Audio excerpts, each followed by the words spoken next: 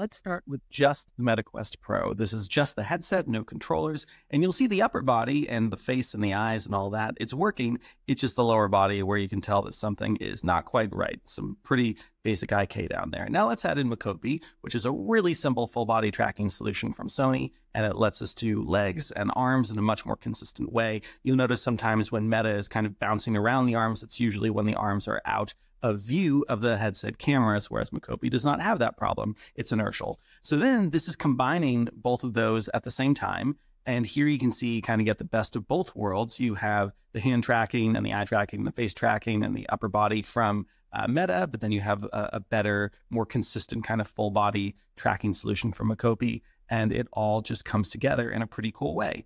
And then one more thing that we wanted to try was putting together Megastickman's MegaMocapVR and starting to play with that, which of course uses Vive trackers. We used Tundra trackers in our case. And this is just kind of a fun experiment to try taking a totally different take where we recorded something completely different with the lower body. And so the upper body is the merged solution from Mocopi and Meta, and then the lower body is using the Tundra trackers.